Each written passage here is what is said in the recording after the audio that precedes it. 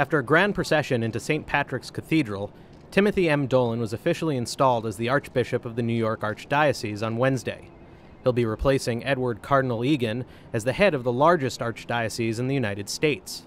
And I don't know if I'm going to do anything different than in the past. I'll still preach the truth. I'll still try to apply the immutable teachings of Jesus and his church to contemporary situations. Known by colleagues as a friendly, jovial man, you're going to help us feed some hungry families. Excellent. I am an expert in alleviating hunger. The Archbishop is considered a conservative on issues important to the church, including abortion and female priests.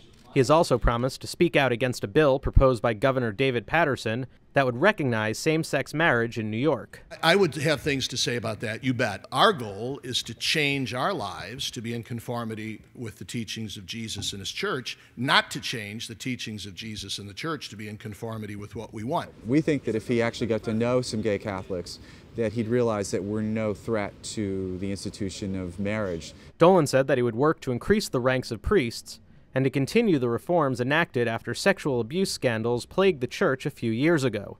Anything I can do to help that, say but the word. He also said that one of his biggest challenges will be attracting new members to the Catholic Church. The church is struggling, has a lot of challenges facing it, and I think he can energize a lot of the priests in New York, a lot of people in New York, to just be proud to be Catholic. Wednesday's Mass wrapped up 2 days of ceremony and prayer, which began when Dolan symbolically knocked on the doors of St. Patrick's before presiding over the evening's solemn vespers.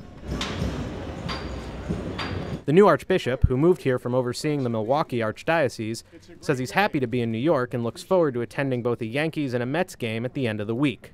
And I'm glad it's not Lent, so I can have a hot dog on Friday. New place.